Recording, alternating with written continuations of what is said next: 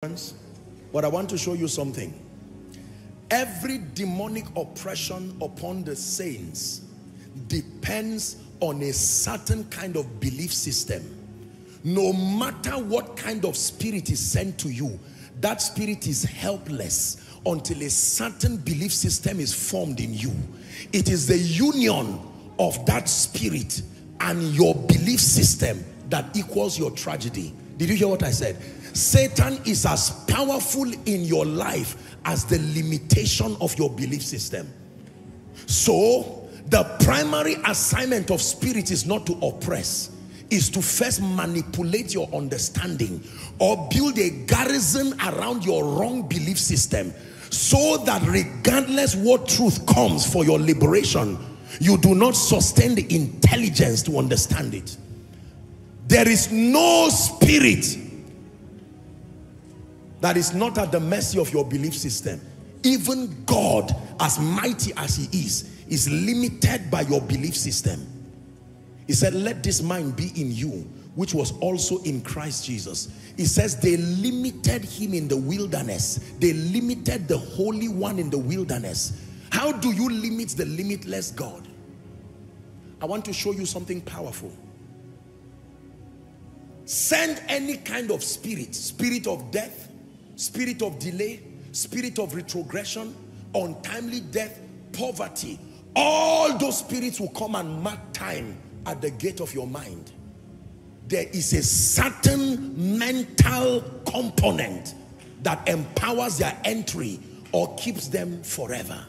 Did you hear what I said? So the Bible says no weapon fashioned. I used to think the weapons are the arrows that fly by day. These weapons are mindsets. They are fashioned based on your weaknesses. So Satan brings your background, brings your failure, brings poor or ill mentorship, and uses it to fashion a weapon. That weapon becomes the access point for spirits. So no matter the kind of deliverance you go through, once that software, that faulty thinking is still there, that deliverance session was only a waste of time. Because all he needs to do is to touch any triggers in your life, and it will make you open the door through your belief system. Anger, jealousy, lust, pain, wrong memory, fear, all of them are triggers. And any one of them can bring you back to that mold, and the spirit will find its way again. So complete deliverance is not just casting out demon spirits. Are we together? But a reorientation through the teaching ministry that now gives you a superior understanding, a mindset that is always superior. That way you close the door permanently over those spirits. In fact, in order of spiritual priority, I rather teach you the truth than to minister deliverance for you. Because once that mindset is altered, the spirit itself becomes unconducive. The Bible says when spirits leave men, they go through deserts. And from the desert, there was nobody to cast them. By themselves, they left the desert and came back to the man. Light. How forcible are right words. They can force spirits out and force prophecies in. This will be your final prayer. Are you ready to pray? Once you pray, I'll just speak over this. Make sure immediately we're done praying, or whilst we're praying, please bring out your prayer requests, everybody. And for those who have not written your prayer requests, let me give you a minute. We write prayer requests here as an act of faith. If you care, please write. Maybe sit for a moment. I'll allow you to pray while you are sitting so you can write.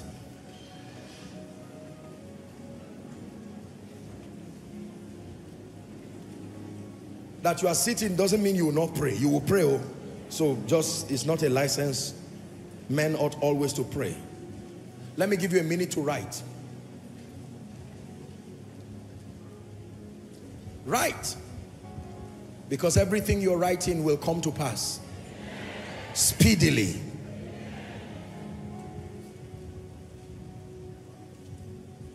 Hallelujah. Speedily.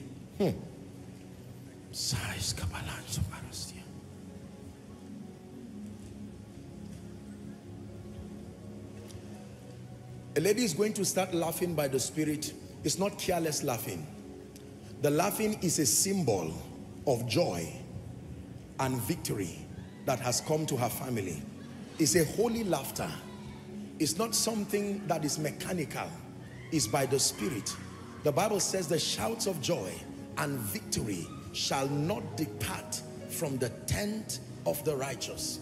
I just saw this in the Spirit, and I'm speaking it onto that person and onto that family, that laughter that has begun all through this year, it will not cease. In the name of Jesus. Are you writing? Please write. Nobody reads your prayer request, so you're at liberty to write. It's an act of your faith releasing it. Those outside, all the overflows, please write. Connecting online, go ahead and write. You can send it. We're about to pray. God answers prayer. He does. He does not just hear prayer, but he answers. Call upon me, he says, and I will answer. I will show you great and mighty things which thou knowest not. Let me give you the final prayer.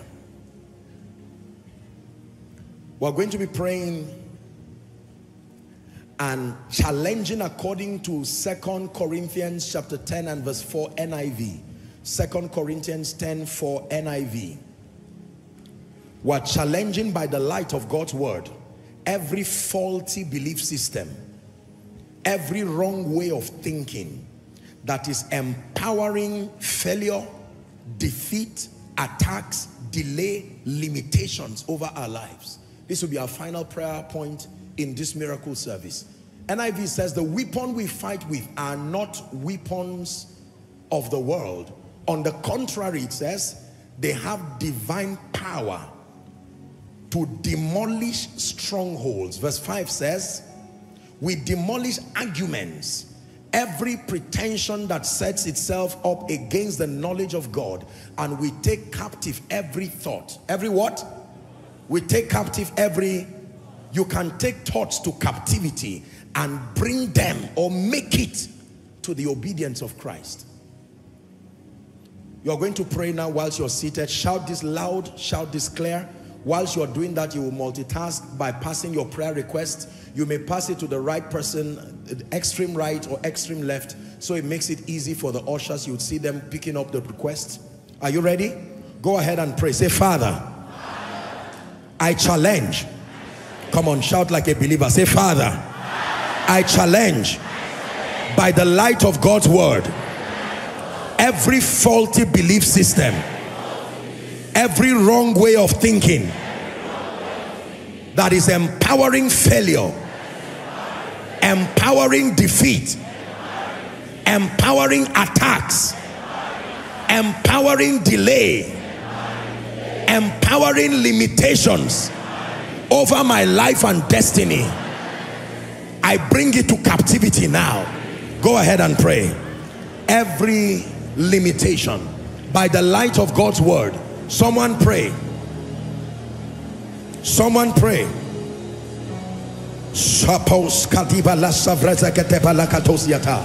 Pray by the light of God's word.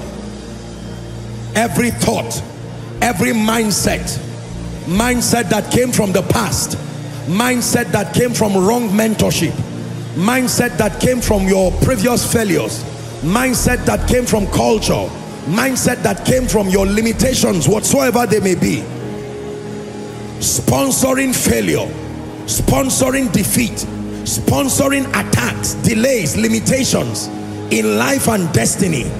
I bring them to captivity by the light of God's word.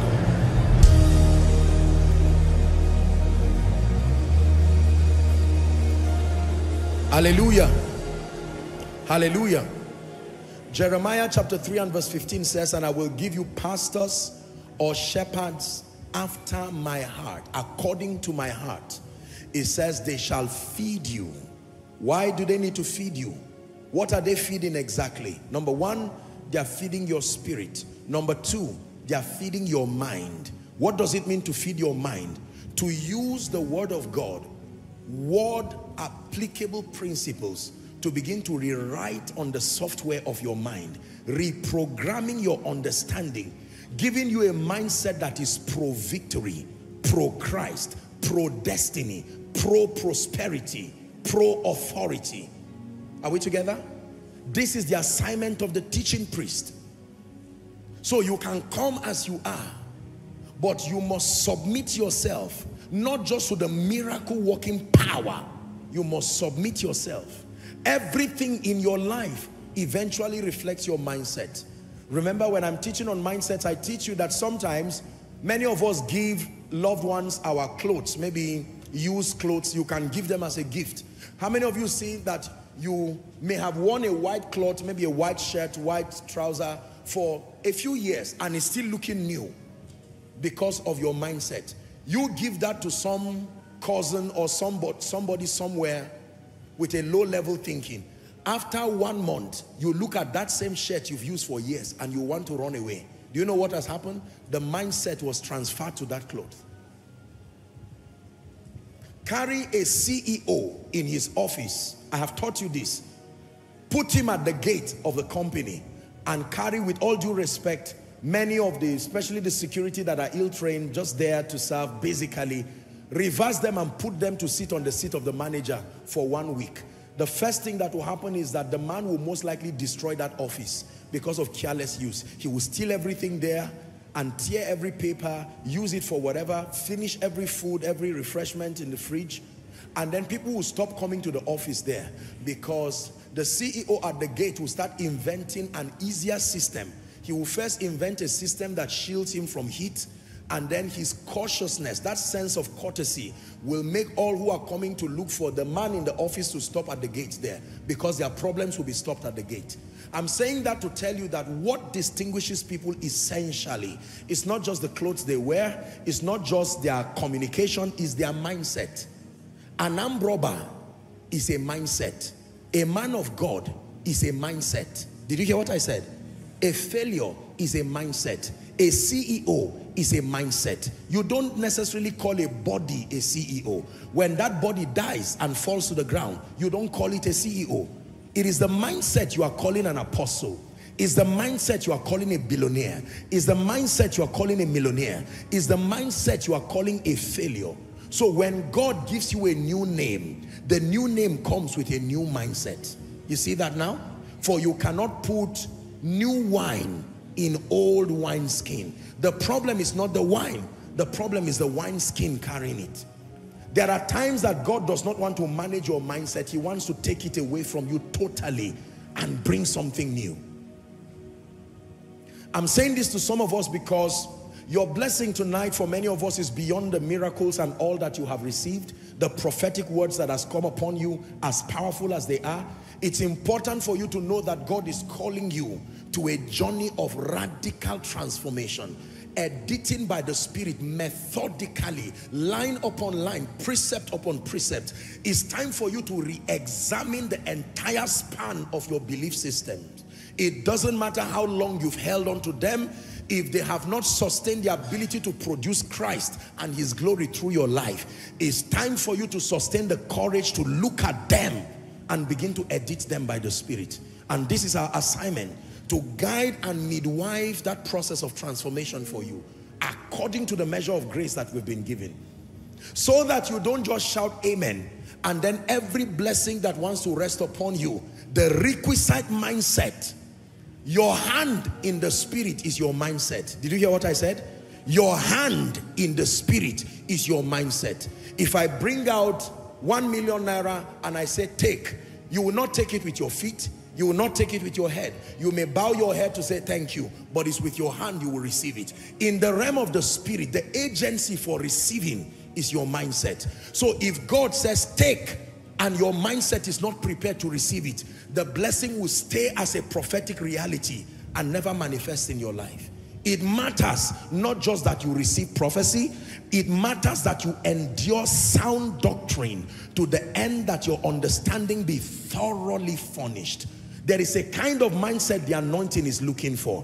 There is a kind of mindset favor is looking for. Are we still together? There is a kind of mindset speed is looking for. There is a kind of mindset you are trusting God to move from, say, 1,000 membership to 10,000 to 20,000. It doesn't just come because of you, your age, your size. No, there is a mindset that can host that level of glory. The Bible says there are many stars, and that even among the stars, one differeth from another in glory. God wants to do much in the lives of many of us here, I perceive, but there is still a faulty understanding. Our belief systems, our ignorance as to knowing the ways of God and how the systems of the kingdom operate. That is the reason why we're here every time we grant access to our teachings. The reason why we do these things is so that you will be able to receive the word of God.